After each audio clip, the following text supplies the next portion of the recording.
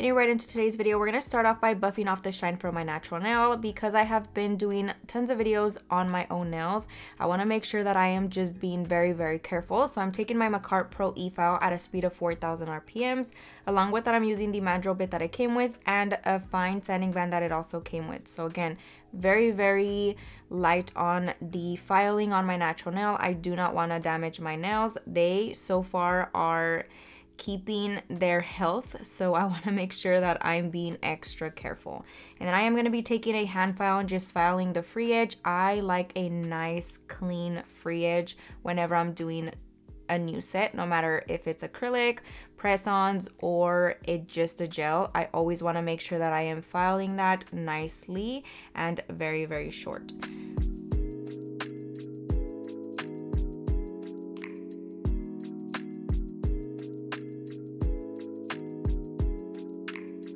Now I'm just very quickly taking this rounded diamond cut bit and I'm just gonna go in and file around that cuticle area very lightly, still at 4,000 RPMs on the speed, very light pressure on the handpiece.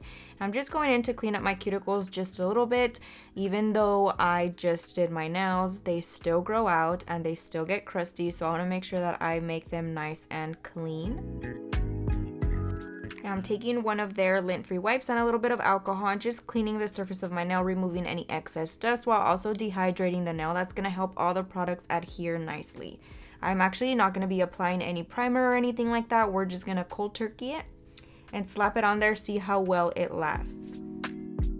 So I'm actually going to be going in with a very thin layer of their Prep in One. I had no idea this product existed and I'm so excited that they did come out with this product.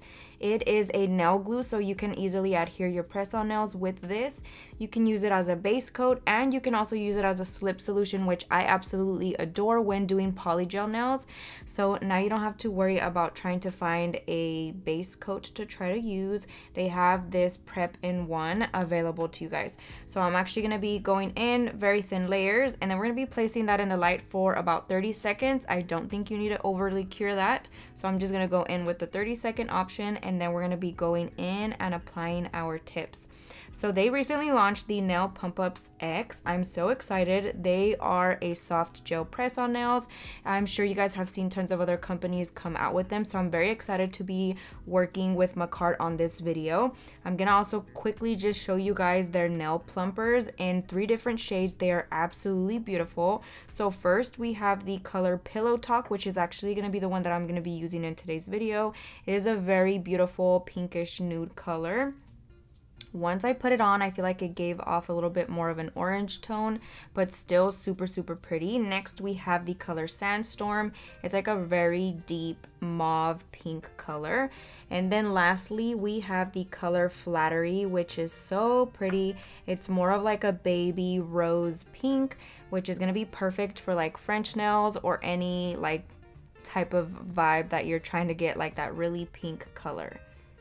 Now we're going to be going in with Pillow Talk and I'm going to go right in and add it to the back side of the press-on nail, and then I'm going to add just a little bit more so that I have enough to pull forward. I am going to be using this color to my advantage whenever I'm doing my nail art, so I want to make sure that I pull enough forward. That was the first nail that I've ever done using this type of product, so I do feel like a little bit more works better because I did end up seeing the line of my natural nail, which I did not like. So make sure you guys do add a good amount of that product on that tip. Now, as you can see, I went ahead and sized my index finger, but I felt like it was a little bit too wide at the cuticle area, so I went ahead and just took a buffer and filed it a little bit so that it was a little bit more on the shape of my natural nail.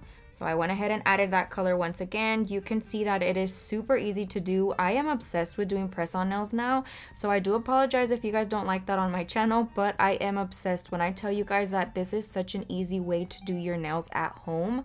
I 10 out of 10 recommend it, and I was just so excited to have these new nail plumpers because I've been dying to try a method like this where it's not just your natural nail color under there. I always like to add a little bit of color to my natural nail, especially if I don't want to add a color over top. So this just is a perfect combination.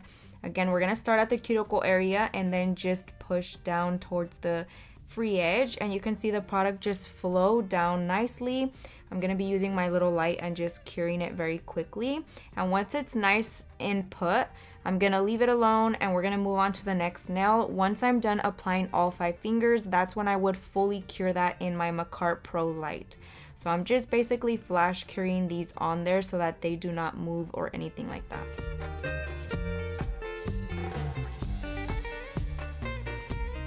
Now I know sometimes this type of application can be terrifying, but I'm here to tell you, simply slide it off and redo it. So I'm going to show you because I did kind of mess up on this finger right here. I ended up not getting enough product towards the back, so I went ahead and just slid it off, and all that product pretty much comes off. And if it doesn't, just go ahead and take that tip and scrape it off. So I went ahead and shut off my nail. I'm actually going to remove the bulk product, wipe it away, and then I'm going to redo the process. And now I'm able to easily redo it without having to worry about anything overflowing or anything like that. And then again, flash cure very quickly.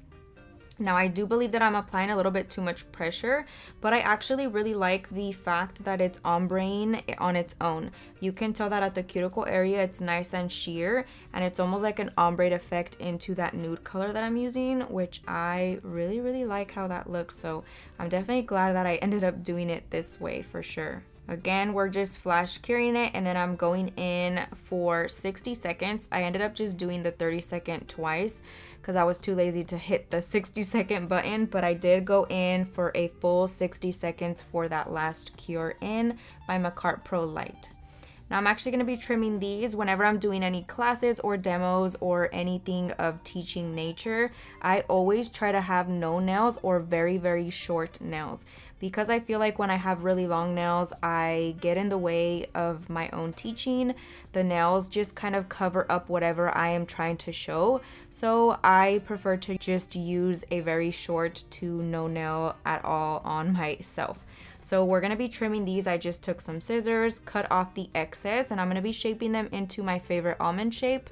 If you guys are new to my channel, whenever I do short nails, I absolutely adore doing an almond nail. I feel like they just look so cute and dainty, which I absolutely love when I'm doing short nails. So I'm just going in and filing the sides until I am content with the shape. And I'll be showing you guys on my other nails exactly how I do the almond shape. I'm going to be taking my file and going underneath and pretty much tucking it under, and it's going to create a very nice and easy round shape. And then once I get to the center point, I'm going to try to curve it in more, as you can see. And I just go back and forth from side to side, making sure that I'm not over filing one side or the other. I did want to quickly mention that I ended up doing my other hand off camera, and I ended up doing a different kind of vibe for that nail art design. I wanted to try out one of the other liners. So for that set, I actually did not use a base coat of any sort. I just went in fully with the Prep-In one for the adhesion, and again, I did not use a base coat and it worked just fine. So if you guys do not feel the need to add a base coat and then go in with the Plumper or the Prep-In one, you don't have to, because they are definitely secured onto my nail. And like I said, that kind of just eliminates one of the steps from having to do that.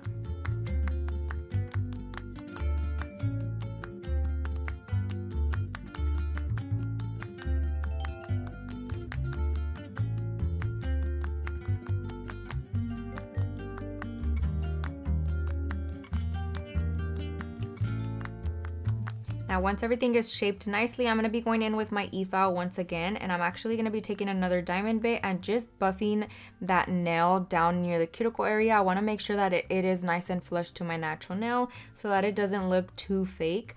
And then at this point, if I had any leakage from the gel that I placed under there, I would go ahead and remove that as well. But I did not have any of that issue at all, so I'm just going to go in and blend everything together nicely. Now I'm going to quickly show you guys the beautiful colors from their new Disco Nail Liners. They are so freaking pretty. I absolutely love the variety of colors. They're very pigmented and very bright, which I love for the summertime. But I'm going to be using the pink one for today's video. As I mentioned earlier, we are on a trip with Makartt and they are all about pink, and I am a part of their pink squad. So we're going to be doing pink for the demo. I'm just going to be doing a very, very simple, but I really, really like these colors. So if you guys want reflective liners, definitely recommend these. So I'm just going to go in with that beautiful pink color. And I'm just going to be doing a very simple French design. I'm going in on one side, doing a line, and then I'm just connecting it in the center, kind of curving it. You can do it thicker, you can do it thinner. It kind of just depends on what look you're trying to do. I did it more definitely on the thinner side just because I feel like I already barely have any length to the nail, so I didn't want to make it look a little weird.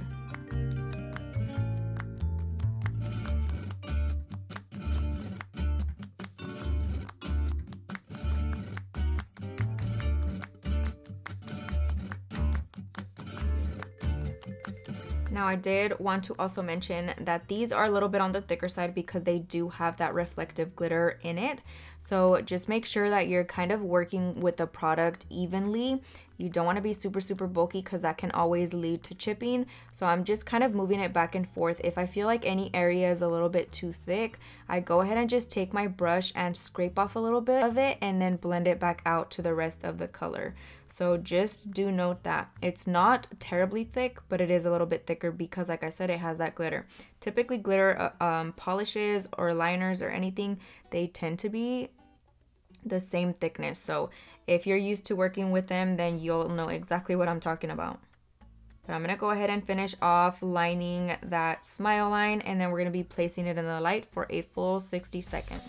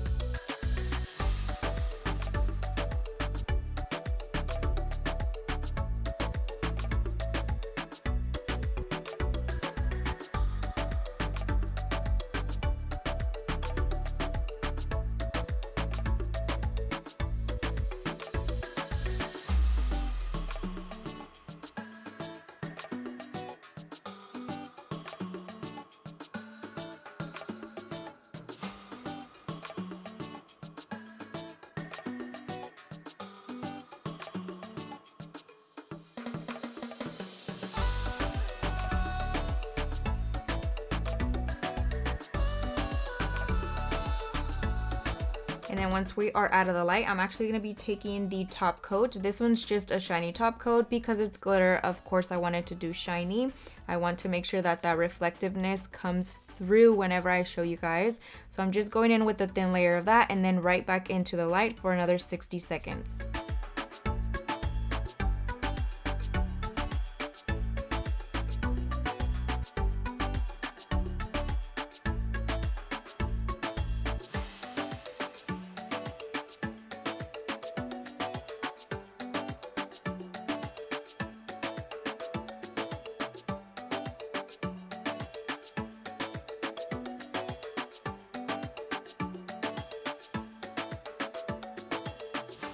I went ahead and added some cuticle oil, rubbed that in very nicely, but that pretty much concludes today's video. I am going to be inserting a video of my other hand as well because I want to show you guys how stunning that color is. But that pretty much concludes the video. I hope you enjoyed it. I hope you learned a ton. Thank you guys so much for watching, and I'll see you guys next time.